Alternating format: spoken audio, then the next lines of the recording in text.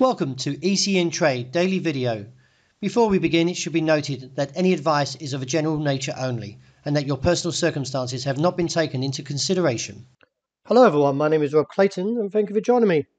Overnight, the global markets were relatively mixed as investors trade cautiously ahead of the US inflation figures, or the US CPI data, which is scheduled later Wednesday. The US CPI data would provide some insight into the current level of inflation, while the core US CPI data would indicate if inflation has peaked or not. As I mentioned, the data will be released later today, with a forecast expecting an annual reading around 8.8% versus 8.6% reported for May. Although we have seen a modest bounce from the Australian dollar, I still feel from a broader aspect that we could see one more down test, and that is towards the region of 66.60-65 as a potential target, with immediate support seen minor at 67.15. With that being said, though, what would save the downside challenge is a break above this level of 67.65-75, as it is anticipated may reinstate the bullish scenario back towards 68.45 to 68.90. So do keep an eye at this level, which is around 67.65-75, in case we do see a break. Other than that, with the technicals still somewhat negative, overall, though, I feel we could eventually see a possible slide, but bulls most probably be preparing for the challenge, as I mentioned, from 66.60-65. The down test overnight for Euro has left a long-legged doji, some indecisiveness in if the market wants to go beneath parity. In light of the pattern, we are extremely oversold, with a little bit of divergence there to the bullish case. May eventually see a recovery, that is back towards the region of 100.55 as minor, and further to 101.30-40 area, and reassess from there. The US dollar, which measures the greenback strength against a basket of six major currencies, ended flat in the New York session around 108.02. Failing to get any bullish momentum for the euro, then the broader aspect is that we will be possibly heading towards this key level of 99.50, and no doubt from there I do anticipate a potential bounce, due to the fact that all the time zones are extremely oversold and it does warrant at least a short-term recovery.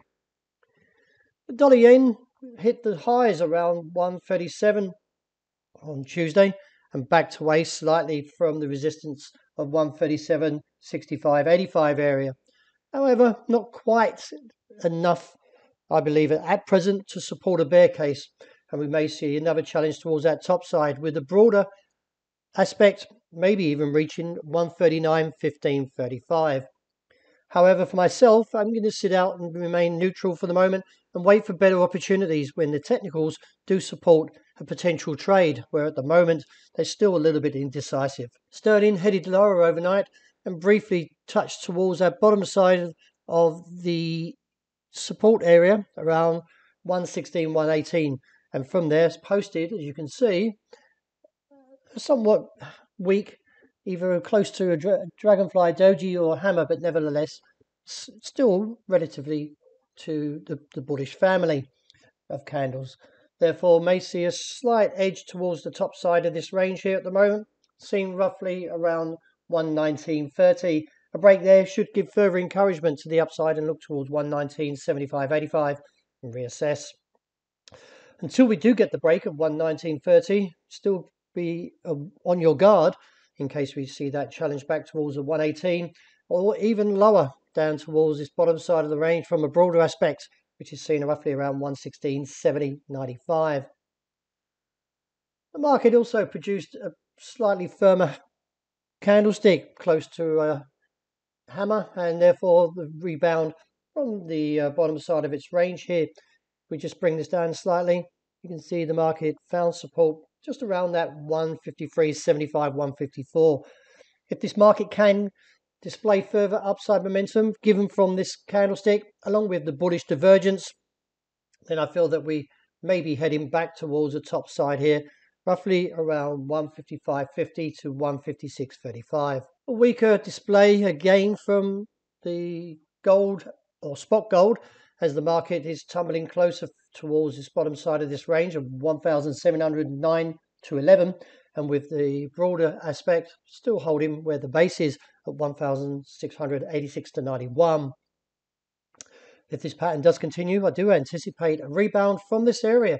As recently seen, we did get from the past challenges a dragonfly doji and also a hammer, and may again see a whip sword price action heading away from this area if challenged.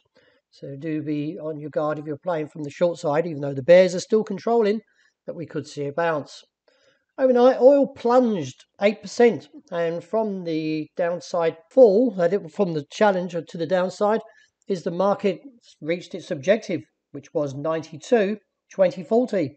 That leaves me neutral due to the heaviness of the market's price action, and along with that, reaching my objective, I'd like to see how the market plays now due to this bottom side of the range has been respected in the past, going back to at least March this year, and therefore I feel that from this bottom side here could see a bounce easily back towards 99. But as I mentioned, I'd rather sit out for the moment, remain neutral in case we do see a bounce.